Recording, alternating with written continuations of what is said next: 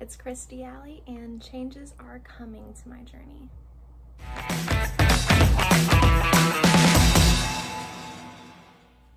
Good morning, you guys. Happy Sunday. Today is the last day of July. I cannot believe this year is already almost over.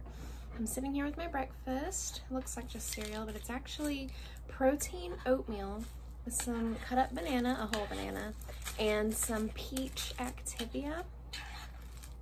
I've been doing this a lot lately with the oatmeal banana yogurt cereal mixture, but this is my first time trying the protein oatmeal, so I'm hoping it's gonna be good. Today I did my final weigh-in for July. I am still at the 149-pound range. I feel like I'm just kind of sitting there at this point, but my measurements are all the same practically. I'm not gonna talk about my booty measurements because that will be a later video with the challenge. But I'm currently still at the 37 inches for my bust and my waist. My thighs are still 20 inches. My arms are still 11 to 11.5. So there's not really any change in the last few days. But I honestly wasn't really expecting much of a change because I really just have been, I don't know, coming and going, taking it easy, take it or leave it type deal. Recently, I have found that I've been focusing a lot on what content I'm going to get for each video that I upload, trying to get the most interesting possible content and storyline that I can. And I've noticed that I've been focusing so much on that I haven't really been focusing on my journey, how my journey is making me feel, just small things that I feel like I've been putting on the back burner because I'm focused so hard on getting content, you know, for my vlogs, for my challenges, for my recipes, etc. You cannot have my oatmeal. Crazy animals. It's gone from something fun into something that's kind of stressful, and so we don't want that. We want to stay positive. We want to be having fun with what we're doing, or, you know, what is the point if you're just going to be serious and be in that certain zone 24/7? I feel like it's just not realistic, and so I'm going to take a step back from my vlogs. I'm still going to, of course, do my challenges on Wednesdays and my recipe videos on Wednesdays, but I'm really going to take a step back from the vlogging so I can just focus on those challenges. I feel like at this point I will still, you know, do like a vlog type video a couple times per month, but it's not going to be like my main weekly focus like the challenges and stuff will be. I just feel like it's taking a lot out of, you know, the little moments of the journey, and I don't want to miss out on anything. I want to be present where I am. So on that note, this probably will be my last vlog video, which, I mean, it wraps up July, right? And we're going into August, so it's a new month, new me, you know. But it's a new month, so we are just going to go into it with as little stress as possible, if that makes sense. While we're on the topic of things that we're, you know, stopping to focus our energy elsewhere, you know, it takes a lot of time and effort out of your day?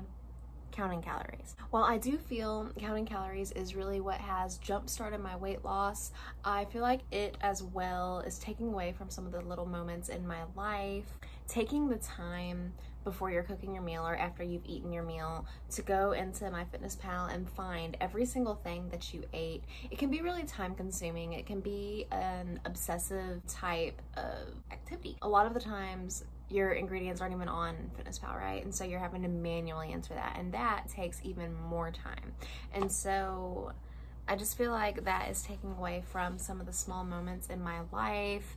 I remember during Christmas time especially, where we're like, you know, eating those snacks off that little cutlery board, whatever, the little board that has, you know, the tiny vegetables and things of that nature. So we're snacking on those all day, and while my family and my soon-to-be family, while we're all having conversations and discussions, I'm actually head down in my phone trying to find every single thing that I have put in my mouth on an app. So it was definitely a very obsessive thing that I was doing, and I would find that people would be having conversations and I'm missing out on those conversations because I'm so focused on vlogging. There's also another time where I'm going to see Olivia Rodrigo with one of my best friends, Krista, and we went out to eat before, and while we're, you know, talking, having a good time, I'm borderline obsessing over entering my burger on MyFitnessPal. The restaurant we were eating at was not on MyFitnessPal, and so I'm like obsessively looking for a burger that is similar to the one that I'm eating so that I can log it and get my numbers. You know, that's all I'm focusing on, is hitting a number, meeting a number, reaching the number, and it really just takes away from the time that you're spending with your loved ones. For me, at least, in my humble opinion and experience. So I'm gonna take a break from the logging, and I'm gonna try to eat a little more intuitively. I'm gonna try and honor my body's hunger cues and see what kind of role that plays in my journey thus far, because, you know, I am 6 months in and I have been counting calories for 6 months. So now I'm just going to take a step back from that and to see how my lifestyle progresses or changes, to see if I become a little happier because I'm not so focused on hitting that number. Because if you think about it, your food's not just a number. You know, it is sustenance for your body. It is a way to survive. It is a way to socialize. It is so many things other than a number, you know? And so at this point, I feel like it's more like being a machine versus having a relationship with your food. And with me, I need a positive relationship with my food. And I don't want to just think of it as a number that I have to reach or stay under, as an achievement that I have to get to. I feel like that's what it sort of has become. Like, there were instances where I would make a recipe. There was one video I was gonna make, but then I couldn't upload it because all the files were corrupted. But so there was a recipe that I made, and it had 6 servings, and the servings had like 700 something plus calories in them. You know, it was a very calorie dense meal, and not even necessarily unhealthy. It was just very calorie dense. And so what happened is I actually ended up cutting the serving in half and then cutting that serving in half so that I would not be eating X amount of calories. Mind you, this was a very hearty meal. Like, it had a lot of chicken, it had a lot of beans in it, it had protein, it had sustenance, and I'm just thinking about the numbers of it all.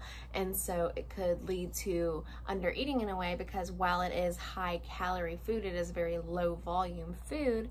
And so it's just very concerning to be so fixated on that number that you're missing out on the nutrition that you're getting. You're missing out on the lovely recipes that you're making, and it's just a hassle. At my next check-in with you guys, I'll probably discuss how or if not counting calories is impacting me thus far, you know, when I do my next weigh-in in a couple weeks, and we'll just kind of go from there on if I need to continue not counting or if I should start counting again. Now, I am going to continue to use MyFitnessPal. I think it is a motivating tool because you do have that community of like-minded individuals seeing the progress they're making and seeing, you know, the positivity reign from that, or even seeing people having bad days to remember it's not just me having a bad day, this person is as well. Other people have bad days, you know?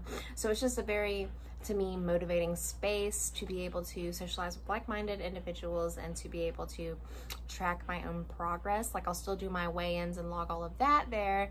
I'm just not going to count the calories. Now, whenever I make like another recipe video, obviously I will put the calories together for that video purposes, but counting the calories will not be my main focus while using MyFitnessPal anymore. I am excited to continue doing different challenges. I do feel like it is less boring because you're not just doing the dance workouts every single day, which is what I was doing for a long time, which of course did help me lose my weight, but I feel like I was getting bored with just doing those. So I think continuing to do challenges will broaden my horizons, maybe get me in that gym. So I'm very excited to continue doing that. It's nice focusing on something else for a change. And so I just feel like these are positive changes that I am going into moving forward. I'm going to include the challenge that I'm doing that will be uploaded Wednesday, the Daisy Keech Bubble Butt Challenge. I'm going to continue putting that workout into my weekly repertoire because I do feel like it is a very strong workout. Just probably, of course, not daily like you do for the challenge, but I'm gonna end up adding that to my repertoire, so I'll have a little more that I can cycle through each week so that it's not just relying again on those dance workouts. So stay tuned and definitely look into my challenge video with the bubble butt Daisy Keech, and if you have not yet watched it, I do have my cooking show and I do have my Grow with Joe 5 miles for 7 days challenge videos up, so definitely check those out if you have not already. I do want to thank you guys so much for watching. It is very special to me that there are people that do care about my journey, so if you are liking what you're seeing, definitely give a like to this video and leave a comment with whatever type of content you think that I should upload in the future. If you just want to say hi, if you just want to give your own experiences, if you want to talk about your oatmeal bowl, your breakfast, let me know in the comments below. And subscribe if you would like to keep up with my journey to a healthier lifestyle. Thank you guys again so much for watching. I do hope you have an amazing week.